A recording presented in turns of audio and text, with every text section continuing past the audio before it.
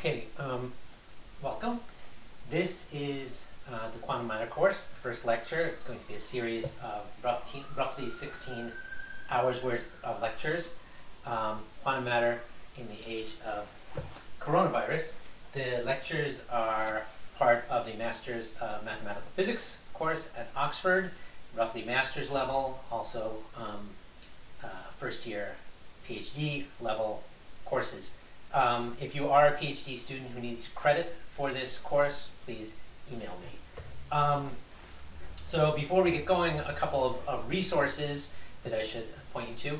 First of all, the course website, oxfordquantummatter2020.tiddlyspot.com, or you can just find the link to the course website from my webpage.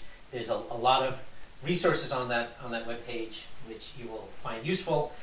These videos, for example, that's the first useful thing. Presumably, the fact that you're watching this indicates you have found the videos. Also, maybe I'll write that down, videos.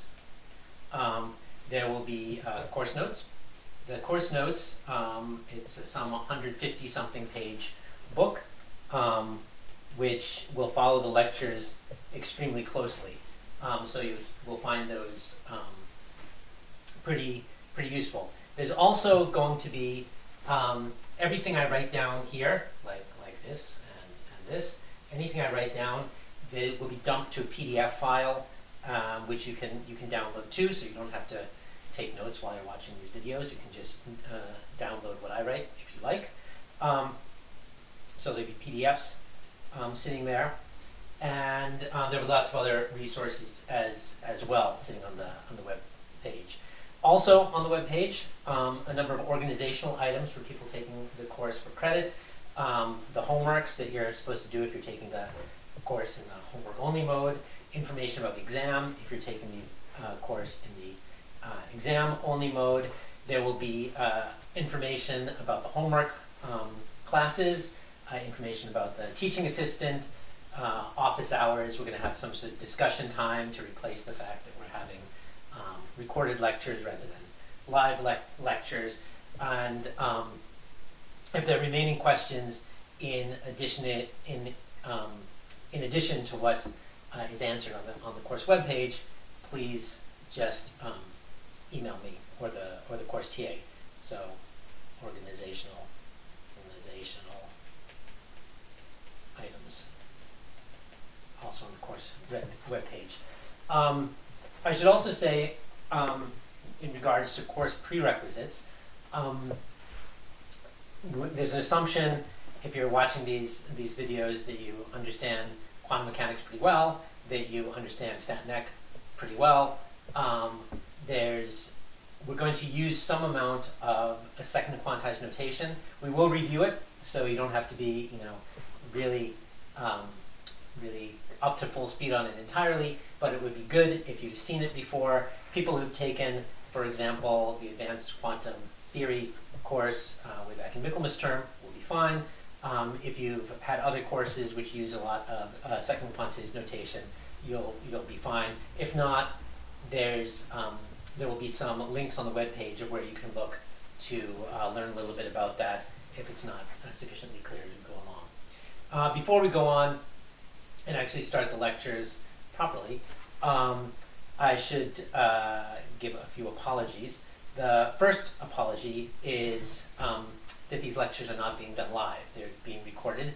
And this was something that I thought long and hard about. Initially, I thought I really wanted to do the lectures live over some sort of web system like Teams or Zoom or something like that. And there's a lot of advantage to being live so that you can interrupt and ask questions. But the university gave us a fairly strong steer that they wanted lectures to be recorded. And they have a couple of reasons for this, some of the reasons which didn't seem like they were great reasons. But in the end, there was one reason that actually I decided was significant enough that I should bend and I should pre-record all the lectures. And that reason is that with the situation we're in right now in the age of coronavirus, there's probably a pretty significant chance that some of the lecturers are going to be incapacitated for some amount of time during the term. And it's whenever a lecturer gets sick during the year, it's always quite a bit of a scramble to find a replacement lecturer at the last minute. And considering the number of balls that are up in the air, we're juggling so many things, trying to fix everything and make everything run, despite the fact that everyone's still in their house. Cancel. That everyone's still sitting in their house, and we're still trying to teach courses. There's a lot that we're trying to do all at the same time. And adding one more complication of having to replace lecturers at the last minute, knowing that there are going to be a lot of absences, it's just one additional problem we really need to avoid.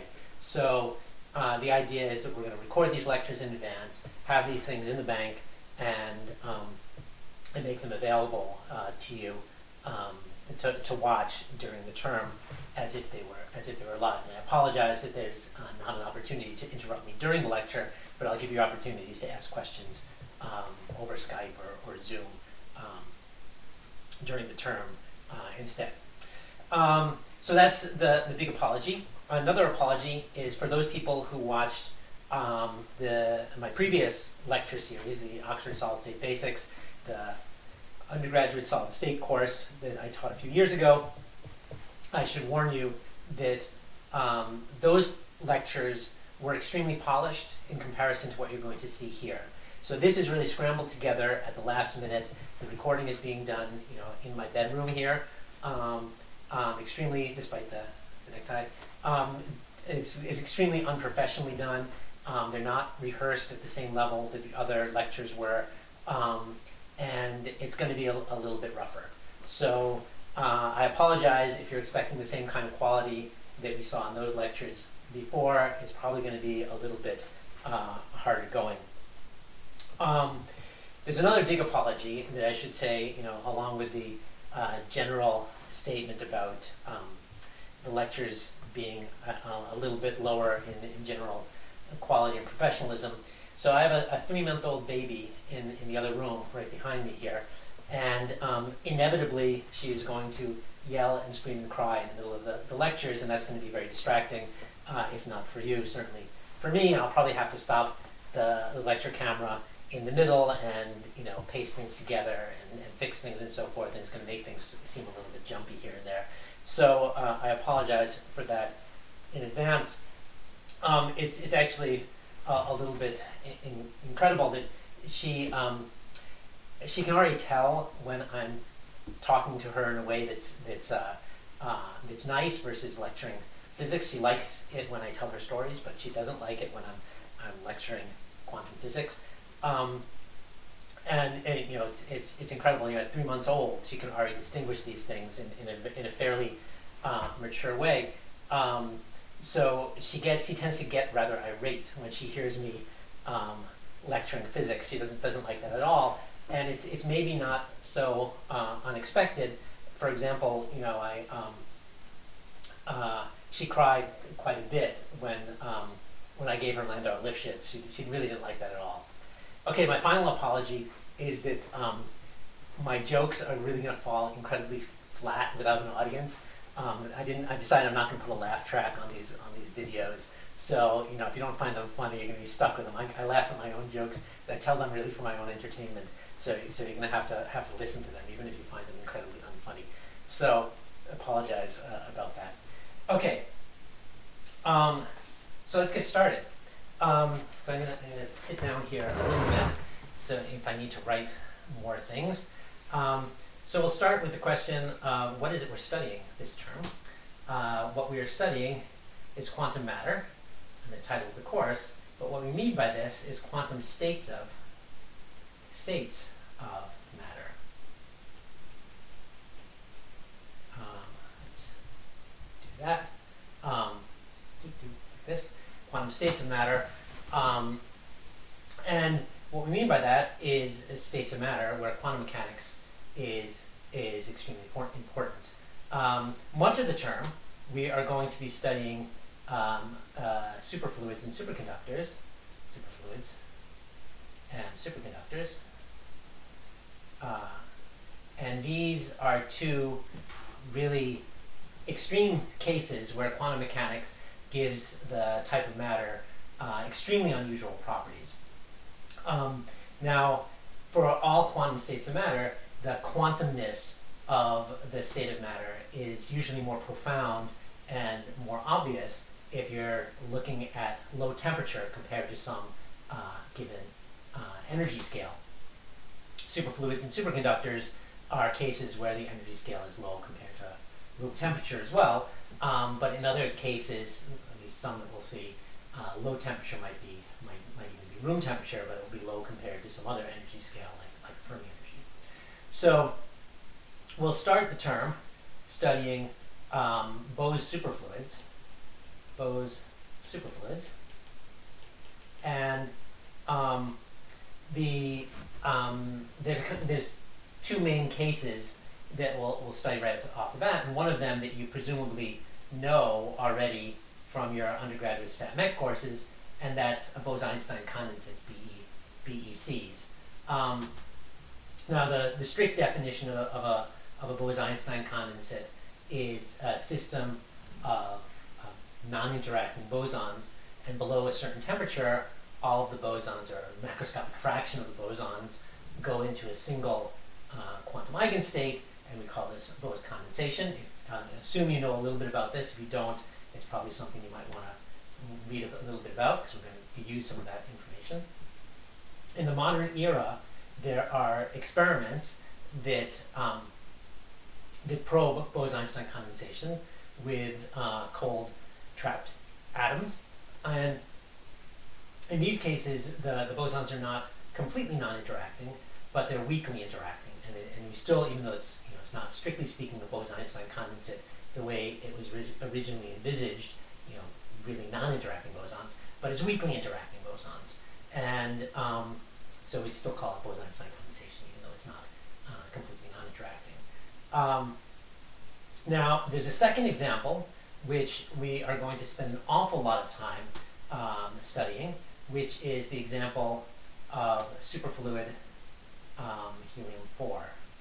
Helium-4, that's regular helium. Helium with the 4 is the number of nucleons, 2 protons and two neutrons. And the superfluid helium-4, helium-4 is that atom, the helium-4 atom is a boson, and it, below a certain temperature, it goes through a phase transition and becomes a superfluid. We'll define exactly what that is in a little bit. But it's very different from the Bose-Einstein condensates in that the helium atoms are very strongly interacting with each other, particularly strongly interacting at very short distances. If you take two of these atoms and you try to stick them right on top of each other, they repel each other extremely strongly. At longer distances, they're very weakly interacting with helium. Helium is not a strongly interacting atom. At long distances, it just has van der Waals interactions, but it doesn't form covalent bonds or ionic bonds. But at short distances, they're like like billiard balls at short enough distances. Okay, now within our study of Bose superfluids, we're going to move on to study superconductors. Superconductors. Okay, I spelled that already. Conductors. There, I spelled better. And we're going to first, at least in our first iteration, we're going to view the superconductors as a condensate or a superfluid of charged bosons. So this is I'll say it's approximately equal to superfluid of charged bosons. Superfluid. I'm going to have to get used to of charged bosons.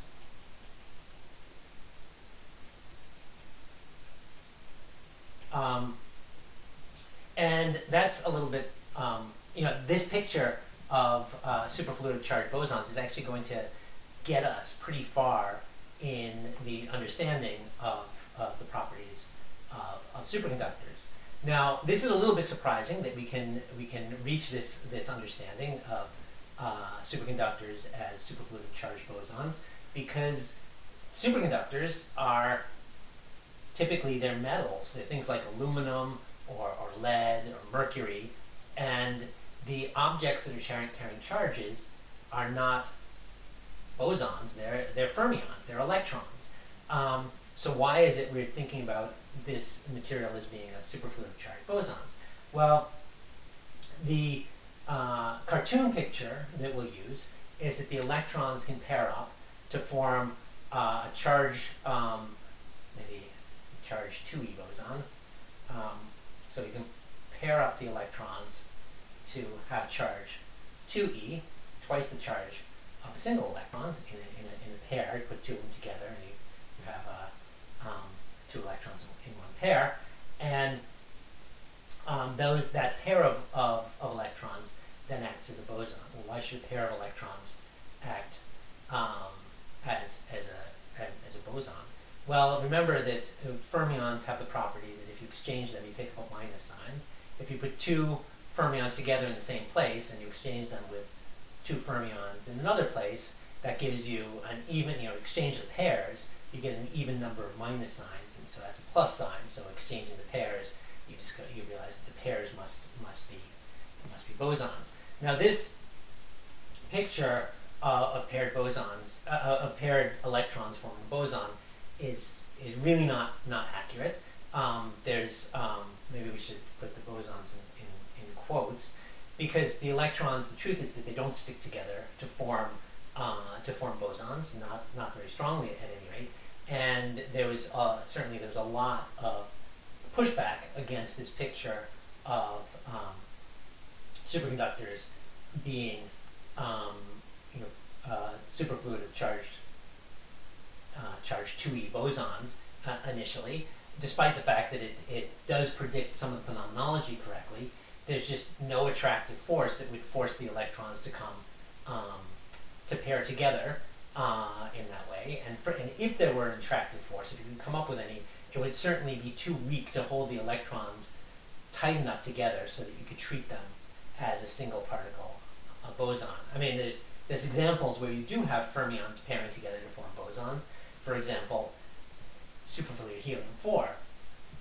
Helium-4, the individual particles are protons and neutrons and electrons, and these are all fermions, but the superfluid helium atom is bound together extremely strongly at a very, very high energy scale to form a single boson, which is that one billiard ball helium atom. But there's no such, and the forces here are, on the energy scales holding together the helium atom are, well, the nuclear energy scale, which is absolutely ginormous, and then the Rydberg scale holding the electrons to the nucleus, also huge compared to the temperature scales where we're interested in studying the superfluid. So there are cases where you can really make a strong paired boson out of individual fermions, but electrons in a metal like aluminum or lead don't pair together that strongly. So to understand why it is that we can treat electron pairing as bosons, we have to take a detour. And the detour is an interesting detour, which is to switch to a different quantum state of matter, which is the quantum state of matter, which is Fermi liquid. So you may have heard about Fermi liquids before. By Fermi liquids, what we, in this case, mean is things like metals, where lots of fermions running around, and so when we talk about Fermi liquids, we'll talk mainly about electrons in metal, but there's electrons in metals. But there is an exception. We'll also talk about helium-3 fluid. So helium-3, remember, is an isotope of helium where there are only 3 nucleons rather than 4 nucleons. So it has 2 protons and 1 neutron instead of 2 protons and 2 neutrons. And helium-3 is a fermion. And if you have a fluid of helium-3, it is also a Fermi liquid. It has a Fermi surface and has a Fermi energy and that sort of thing. Anyway, so we need to understand the physics of Fermi liquids in order to understand why it is that electrons pair together, or why we can think of it as electrons pairing together to form bosons and then forming superconductors. Now, the thing that makes you know, we've already studied Fermi liquids in our undergraduate solid state courses. We've probably studied, you know, free electron gas, and we understand things like Fermi energy and you know, Drude model and all these properties of fermionic systems. We've presumably studied, and it's not that complicated. But what actually makes the theory of Fermi liquid interesting is that in real metallic systems, like electrons in aluminum, for example, or electrons in lead or mercury or whatever, the electrons are extremely strongly interacting. The energy scale of interaction between electrons in a metal is typically as strong, you know, a high enough energy scale to be on the scale of the Fermi energy. And the Fermi energy, remember, is a huge number, 10,000 Kelvin or 40,000 Kelvin. It's an enormous number compared to room temperature. And this, so you think, well, this is an absolutely enormous energy scale, but the interaction between electrons that are very close together is also an enormous energy scale. And when we studied Fermi liquids in our undergraduate solid state courses, we just completely threw that out. We said, let's just ignore the interaction between electrons, and how on earth did this make any sense? Well, it does make sense, and we're going to try to understand why that is. Once we've understood some things about Fermi liquids, we can come back to the sort of the third part of the course, which is BCS theory of superconductors, theory of superconductors. Which will include, one, why is it the electrons attract each other? Why is it you can think of the electrons as forming pairs? Now, this third section of the course is not on the exam, not examinable. Nothing in BCS theory is examinable. I will still give the lectures, as promised to you, so I will do it. Typically, we also have time for a special topic, and I believe the special topic I will cover, assuming I have time, energy, and I don't get struck by coronavirus, will be a little bit of Majorana physics, which follows, sort of maybe an hour-lecture on Majorana physics, which follows rather naturally from BCS theory of superconductivity, and also, if you took my topological course last fall, it actually is closely related to some of the things we talked about in that course as well. Okay, so good. Let's start the first section of the course. So the first section of the course, as we wrote up here, way up here, is we're going to talk about Bose superfluids and superconductors. So the states of matter we're going to be studying, superfluids, superconductors, matter of fact, all the states of matter we're going to talk about in the whole term, except for Fermi liquids, share the interesting properties, so I'll maybe write this down. Bose superfluids and superconductors share an important property, which is zero dissipation.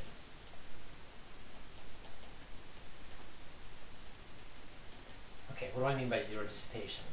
Well, let's take the example of superfluid helium-4. So, example.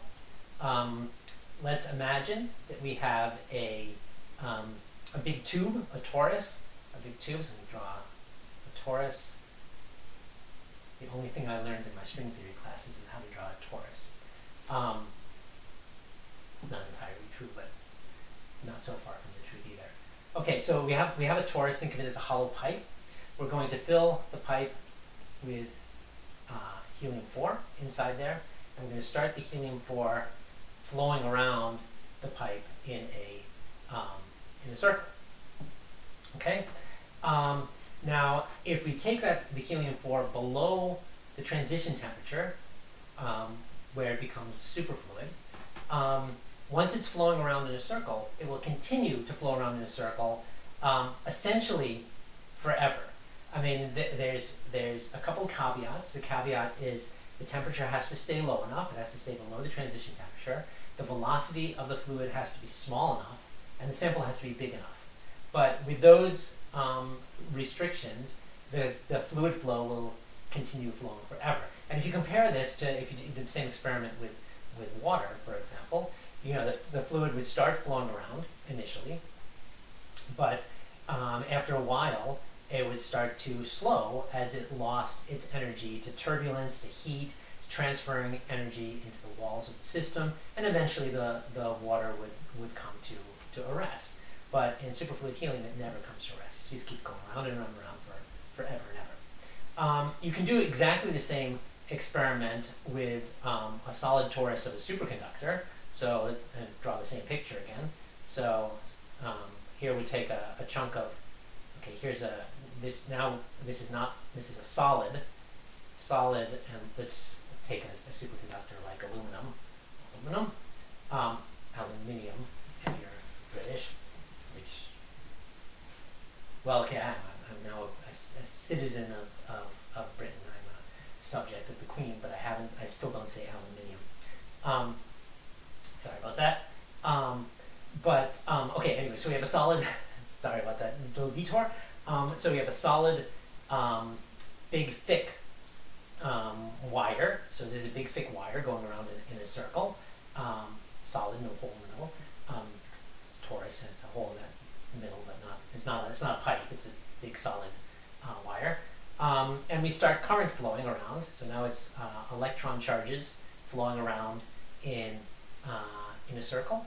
And if you cool it to a low temperature, below the superconducting transition temperature, and the current starts flowing, once the current is flowing, again with the same caveats, the temperature has to stay low enough, the sample has to be big enough, and the current has to be small enough, the current will flow essentially forever. It will just never stop. It will keep going around and around and around in the circles for absolutely forever. How long is forever? Well, there have been experiments that measure that the decay time in a superconductor is easily greater than 100,000 years, and it just becomes beyond the 100,000 year decay time. It just becomes too difficult to put a number on what the decay time is. It's assumed that if they could measure more precisely, it would be 1 million years, 10 million years, 100 million years, 1 billion years, but it just becomes impossible to measure anything that precisely, and they've just bounded it at least 100,000 years. So essentially forever. Anyway, so this brings us to a little story from 1932 with a fellow by the name of Garrett Flim.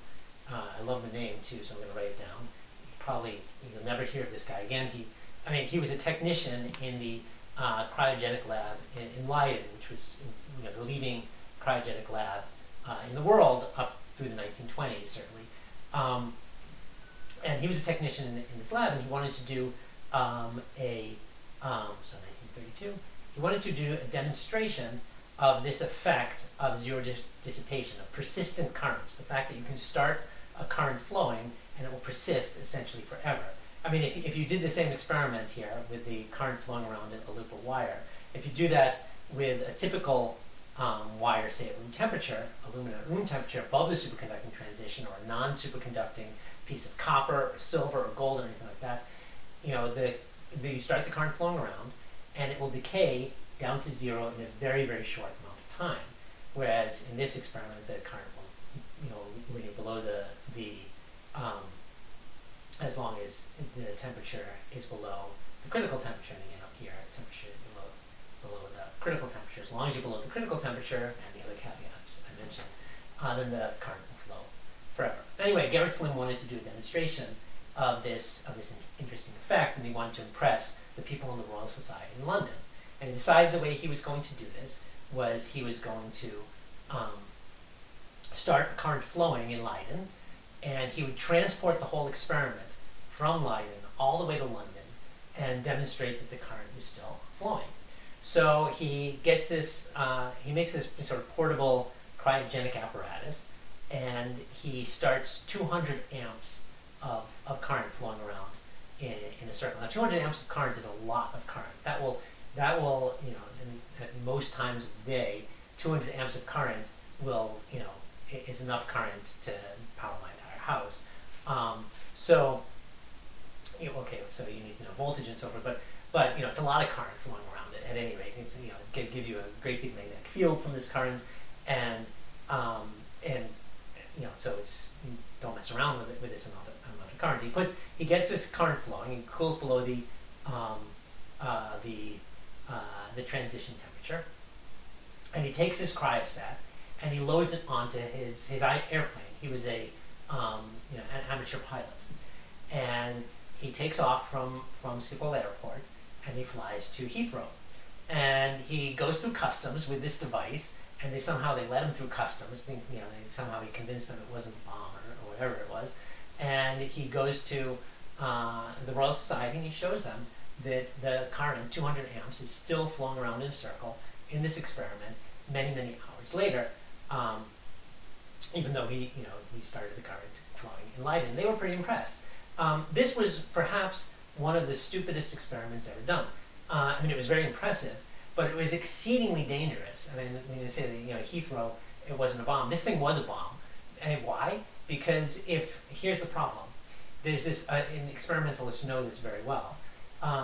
If you have a lot of current flowing around in a loop below the critical temperature in a superconductor, if any part of that superconductor raises its temperature to just above the critical temperature, then it becomes resistive. It's not zero resistance anymore. It becomes finite resistance, and you have a lot of current flowing around, and you have a lot of current going through finite resistance. That dissipates heat, and it makes it get hot, and that makes more of the sample go above the critical temperature, and then more of the sample goes above the critical temperature, and it's sort of an explosive reaction that all of a sudden you get a little bit of heat, and then the whole thing goes above the critical temperature. And then you have 200 amps flowing around a resistive wire. The whole thing melts. All of the cryogen in your experiment sort of boils off very suddenly. It's basically explosively, and the whole experiment explodes. And in the because you're dissipating an enormous amount of heat in a very short time, and you cool these experiments with liquid helium. The liquid helium boils very quickly and expands very quickly, and everything explodes. So this is an effect known very well to experimentalists, and modern cryogenic equipment have a lot of safety valves in place to guard against this kind of thing happening, because it's extremely dangerous when it does happen. Anyway, if this had happened to Garrett Flimm while he was over the English Channel in his private airplane, we never would have heard of Garrett Flimm again, because he would have been dead.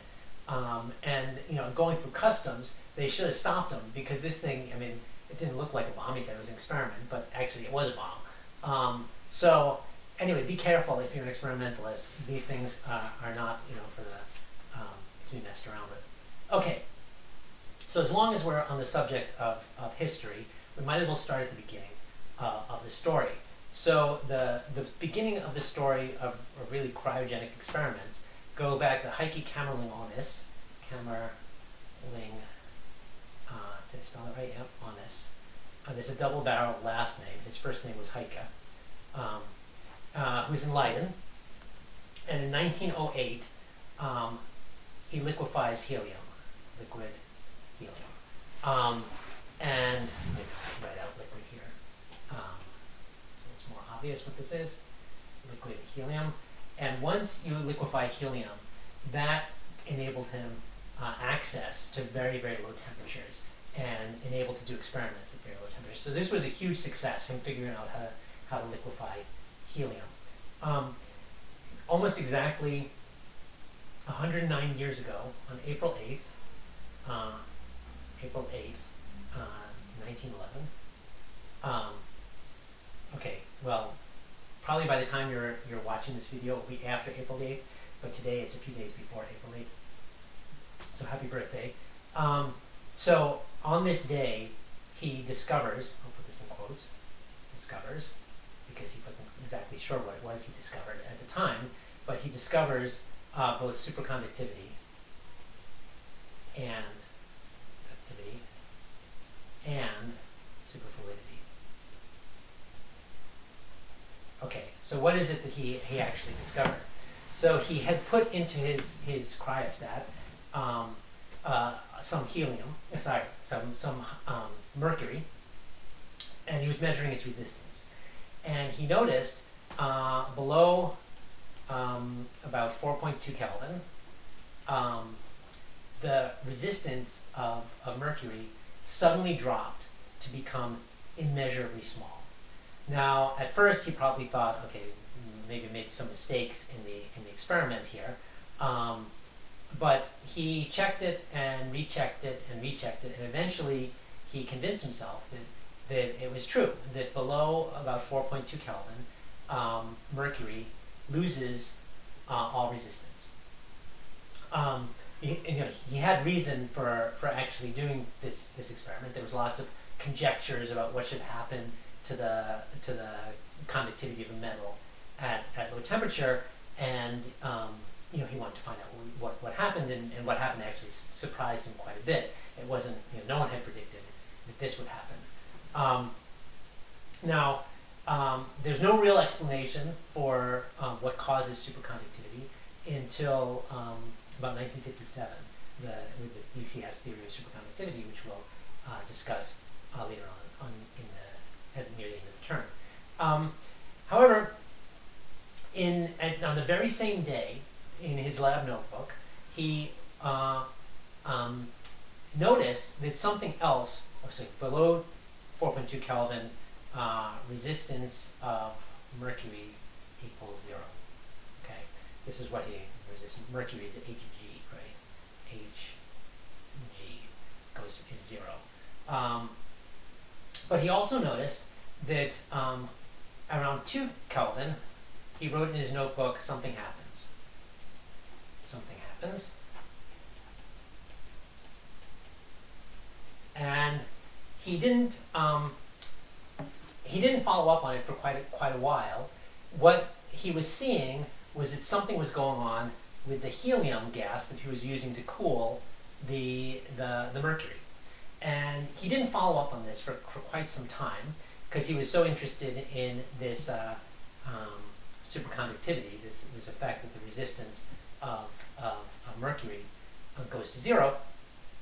So this wasn't followed up on. He eventually convinced himself that indeed the resistance of mercury really was 0 below 4.2 Kelvin, and won a Nobel Prize in 1913, I think, for the discovery of superconductivity. And then he researched superconductivity for quite a few years, discovering, for example, that other materials, not just mercury, have become superconductors at low temperature, like lead and aluminum also become superconductors at low temperature, although their critical temperature is different. It's not always 4.2 Kelvin. It could be 2.6 Kelvin or 8.3 Kelvin. But at some low temperature, many materials become superconducting. Now, sort of about a decade later, Camerleonis and a couple of the other people from his lab went back to reconsider what was going on in this something happens that they saw at 2 Kelvin, and realized that something was happening in the helium fluid, and they identified it as a phase transition. And the way they identified it as a phase transition was by looking at the heat capacity. So let me draw this here. So these are axes, this axis, and on this axis we're going to draw the specific heat at constant volume, and this axis will draw the temperature, and then I guess it was at 2.17, measured more carefully, Kelvin, at atmospheric pressure. He found the heat capacity is something like this. It diverges from both sides. So as you get to 2.17 Kelvin. This side of 2.17 Kelvin is the superfluid side. And I'm going to rewrite that. Maybe just write super. And then the higher temperature is normal. Okay, it's not quite as bent as this. this transition became known as the lambda transition, diverging from both sides but with different coefficients. And the reason it's called lambda transition is because this picture is supposed to look like a lambda, kind of like that, you know, well, like a lambda like this, something like that. Okay. Anyway, maybe I'll write it down. Lambda transition. Lambda transition. If you're familiar with critical exponents and phase transitions, it turns out that this is from the XY universality class. Oops, let me move this so you can see it. Yeah, the heat capacity diverges as T minus Tc to the minus alpha, and the universality class is the 3D XY universality class, but they didn't know about universality classes at the time. They saw it was diverging from both sides, and the fact that it was diverging from both sides is an indication that it's a phase transition. So they knew that much. Over the next few years, the Leiden lab, Caroline Onas's lab, explored more of the phases and phase transitions of helium. Actually, Caroline Onas passed away in the 1920s, I think 1926, but the lab continued the work without him. And let me draw what the phase diagram of helium looks like in a little bit more detail. So this is helium-4 phase diagram. So here we have a log pressure on this axis. We have just the regular temperature on this axis. And we'll start with this phase transition line. So this ends in a critical point here, and this is gas, and this is liquid. So this is just like water and steam, water vapor. You can go around the critical point, or you can go through the phase transition line. Then if you go to very high pressure up here, you have a solid. They pressurize it enough, it will turn into a solid. And this occurs at low temperature. This is about 20 atmospheres of pressure there. And then there's another line here, coming down like this. And this is known as the lambda line. That is named for this transition that's supposed to look like a lambda. And below the lambda line, the temperatures below the lambda line, you have superfluid phase down here. And there's a little bit of nomenclature here. The normal liquid, not the superfluid liquid, is sometimes known as helium-1, 1 in Roman numerals, and the superfluid liquid is sometimes known as helium-2, 2 in Roman numerals here. This is terrible nomenclature because we also have helium-3 and helium-4, which means something totally different. So helium-4 means 4 nucleons. We have helium-3, which means 3 nucleons. We're not going to talk about helium-3 until much later in the term. Everything I'm going to say today or in the next lecture is all helium-4, regular boson helium. So I'm just going to erase that helium-3. But this nomenclature issue is some annoyance that we have to worry about. It was just a historical accident that they happened to call this phase the helium-1 phase and this phase the helium-2 phase. They had no way of knowing that later on someone was going to discover a helium isotope with 3 nucleons that they'd then be forced to call helium-3 and it's compared to helium-4. So, okay, the nomenclature isn't great, but that's what we're stuck with. Okay, let's put some numbers on this plot. At atmospheric pressure, let's say right here, atmospheric pressure, 1 atmosphere. The helium goes from being a gas to a liquid at 4.2 Kelvin. And then if you have liquefied your helium at atmospheric pressure, the way you typically cool it down, or the easiest way to cool the fluid down further, is to reduce the pressure, to pump on it, reduce the pressure, and then what you do is you sort of walk down this phase transition line this way until you hit the triple point here, which is known as the lambda point. There. So that's the lambda point.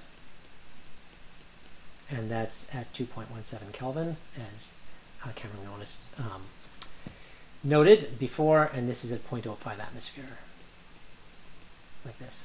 So this is what the phase transition, what the phase diagram of helium looks like at low temperature.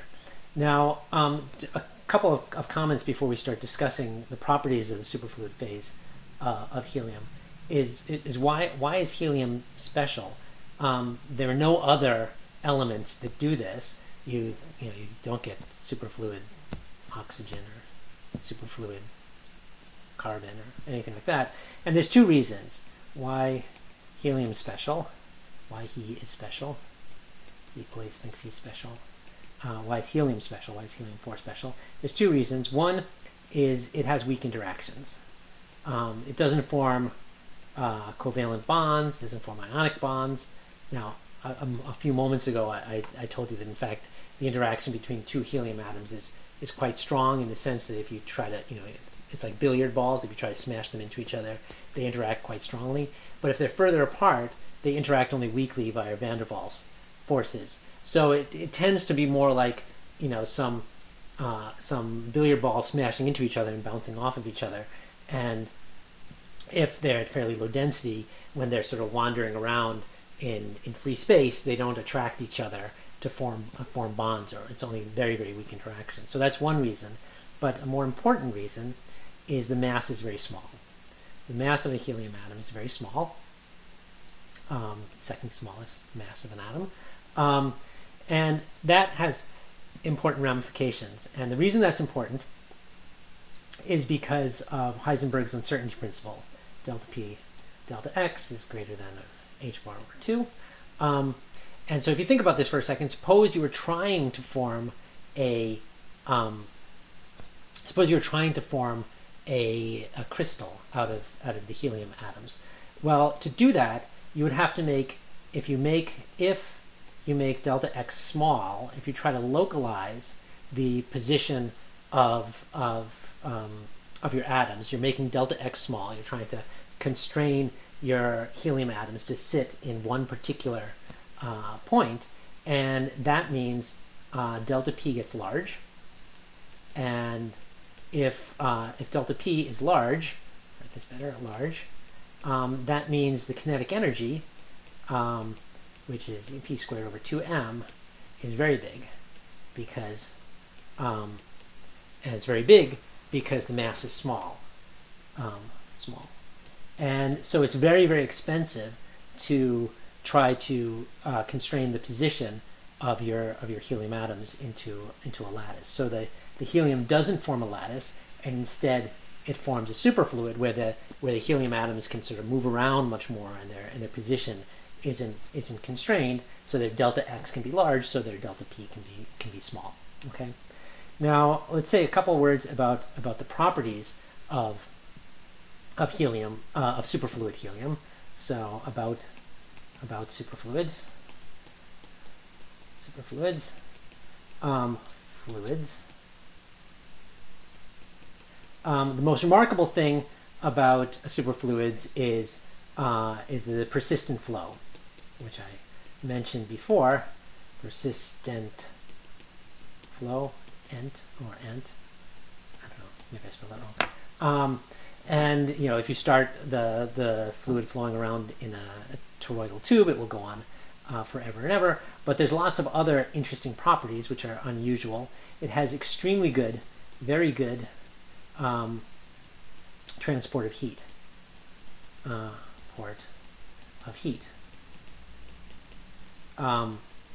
And when you go through the superfluid transition, the thermal conductance of a particular sample can jump by a factor of 100,000. It can increase enormously when it goes through the superfluid transition, and heat spreads much more quickly. In fact, it's due to this very good transport of heat that this gave away superfluidity. This was the hint to superfluidity that Camerlingonis saw when he wrote in his notebook. Where did I write it? Something happens.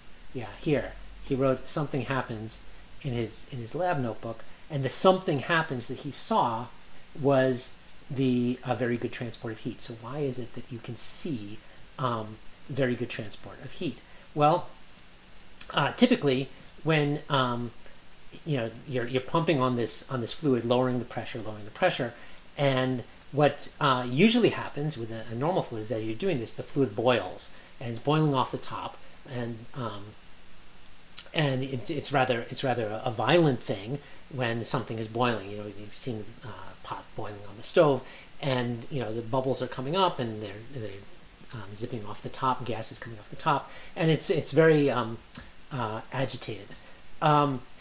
So let's think a second about why it is you get boiling. Well, when you have boiling, what you're getting is some very small region in your fluid which has gone above the boiling point, and it turns from liquid to gas. So now you have a little bubble of gas inside your liquid, and that gas then is at lower density, and so it moves up and then comes off the top. But once you get to this superfluid where there's very, very good transport of heat, then the system comes to a completely uniform temperature.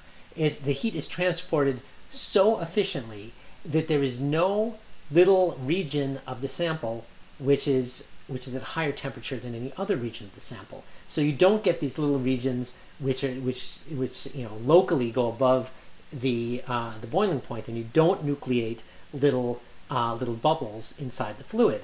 You still get evaporation. The evaporation comes entirely from the surface, but you don't get bubbles forming in the bulk of the system, and you don't get these bubbles coming up in a very violent way. So if you ever watch a cryogenic experiment, as you're coming down this curve here, and you're cooling the helium down this curve from the down towards the triple point, from the liquefaction point, so walking down this curve, it's extremely, extremely violent. You get bubbling, bubbling, bubbling, bubbling, and then you hit the lambda point, and you go through the lambda point, and all of a sudden it's completely quiet. There's no agitation whatsoever. It's completely still, and it becomes peaceful again. And it's really impressive to watch. It's really a very noticeable effect, and this is what Camerlingonis saw in his experiment that he wrote down. Something happens. He saw all of a sudden the bubbling stopped. Okay, so this will explain this very good transport of heat maybe in the next lecture. There's a third effect which gives superfluidity its name, which is the absence of viscosity. Did I spell that right? Viscosity. Viscosity? No. Viscosity. Okay, well, okay, however you spell it. Viscosity. Whatever, you know what I mean, it's viscosity. That superfluids have a complete absence of viscosity if you measure it by flowing, measured by flow through a channel, through a small channel.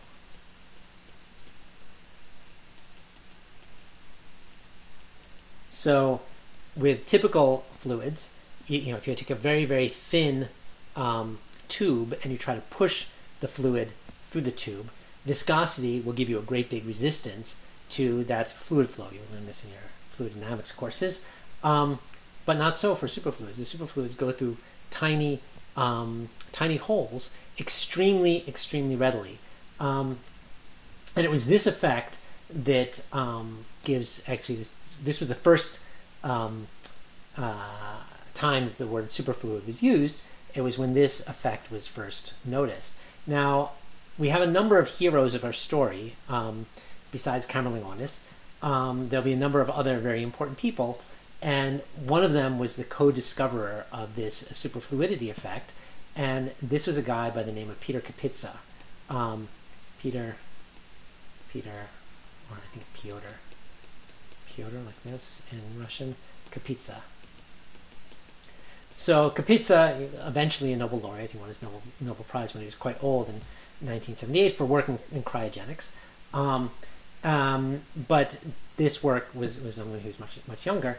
So he was a superstar when he was a kid in Russia in the early 1900s, superstar scientist, and rather appropriately for our current situation, he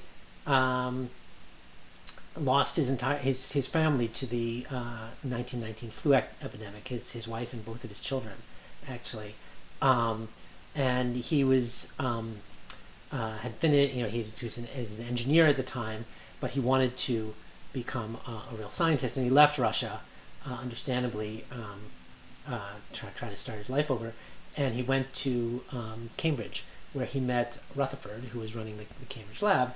Rutherford immediately realized this guy was an amazing scientist, and he was a professor and fellow, professor, lecturer, a reader, or whatever it was back then, a fellow of Trinity College within just a few years.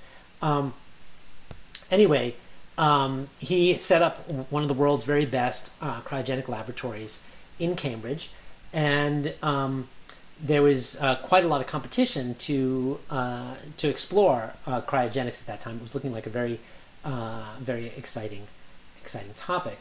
Anyway, in 1934, Russia had become the Soviet Union, and he went back to Russia just for a visit, and he this was a mistake because he was trapped there. Stalin realized that this guy was a great scientist, and they wanted to have great scientists in the Soviet Union, and so he was more or less kidnapped and told that you can keep being a great scientist, but you have to do it here in the Soviet Union, and we're not going to let you out. So he made the best of the situation, decided, okay, I'm going to be a great scientist in the Soviet Union. They offered him an awful lot of resources to do this, and he managed to get some of his equipment sent from Cambridge.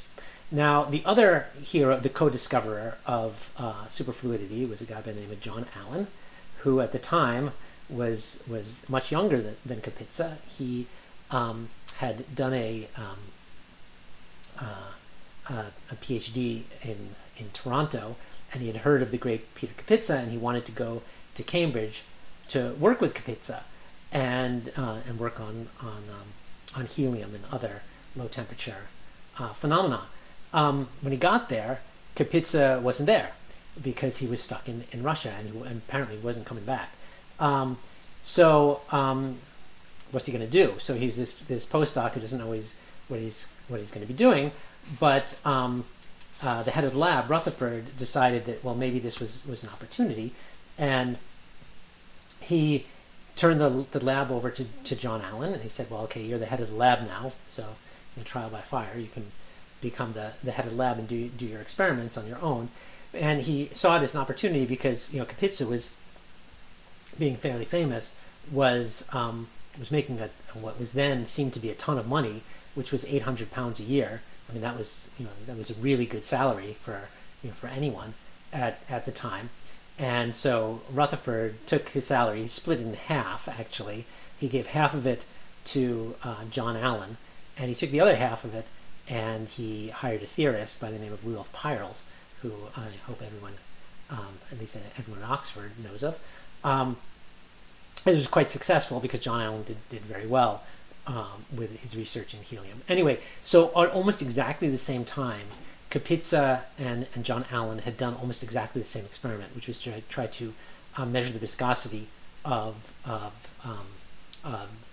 this superfluid phase of helium, and they noticed that the viscosity drops to 0, and when you try to measure by trying to push the helium through a very thin channel. So this was one of the amazing results. So Kapitsa is going to come back quite a few times in this story. there's sort of you know, from the Oxford angle. Oxford was a little bit behind in the competition to explore superfluid helium. Actually, the Oxford had liquid helium before Cambridge did, but Cambridge beat Oxford to the punch in figuring out that that helium had this interesting superfluid property. But you know, so it was 1938 when the absence of viscosity was discovered by both of these labs. The next year, a really interesting effect was discovered in Oxford, which is known as supercreep, which sounds like some evil Marvel villain. And this supercreep effect was discovered here in Oxford by Francis Simon and John Rollins, and it's kind of another one of these rather spectacular effects. If you have a bucket, okay, this is not a very good picture of a bucket. Let's draw a better bucket. So start with the bottom, make it flat. Okay, of your superfluid helium. There it is. You fill it up with your fluid. Maybe like this. Okay, it's filled up with fluid. And you just sit on the table in, you know, a cold environment, so it's below the superfluid transition. What you discover is actually the fluid will creep up over the side and out the bottom and onto the floor. It will spontaneously siphon itself onto the floor, which is a rather surprising result. But it's actually it's not so surprising once you realize that this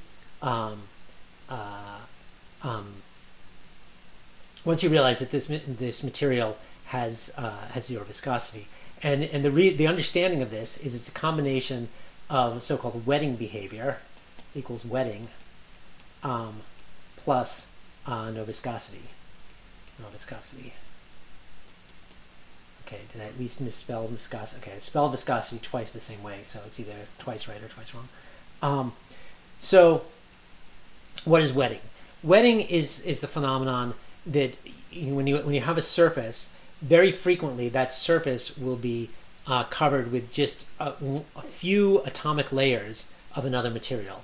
Particularly if you take a bucket of water or something like that, you know, you can see where the level of the water is, but the sides of the bucket, very far above the level of the water, might be actually covered with a few atoms of water molecules, because the water is attracted to the edge of the container, and that's enough to hold it onto the edge of the container against gravity.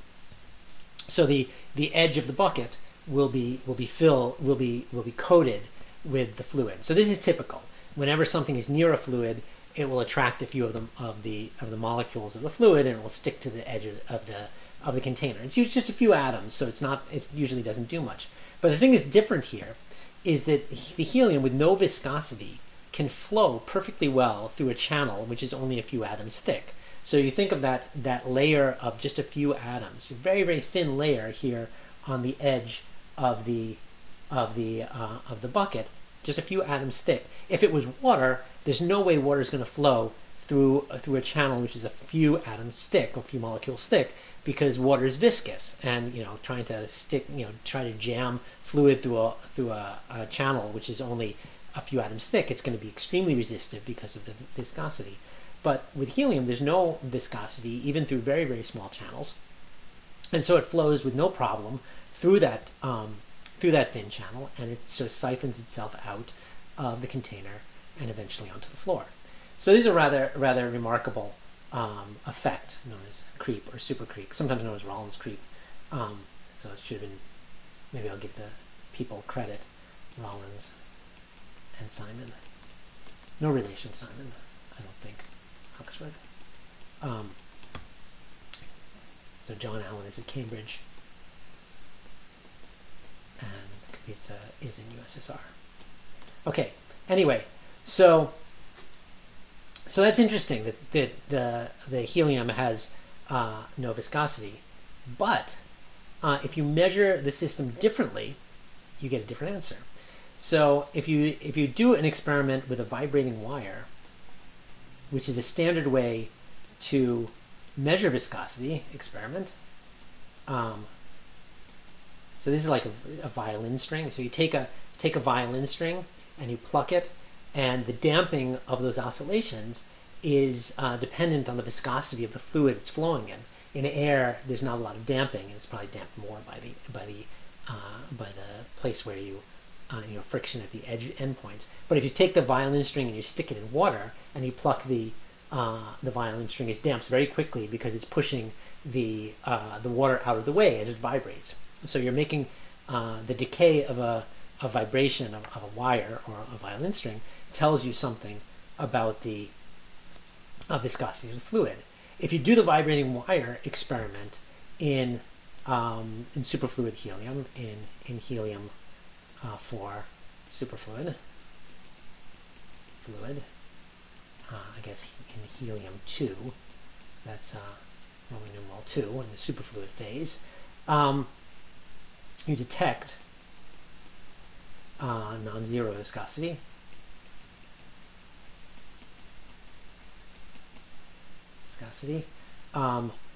Which with the viscosity going to 0 at t equals 0. So that's kind of puzzling. So if you're trying to flow it through a channel, you get 0 viscosity. But if you're measuring it with a vibrating wire, you get finite viscosity. It's very strange, and this is something we're going to try to explain in the next lecture. So this seems to be a good place to stop the lecture, and we'll pick up again next time.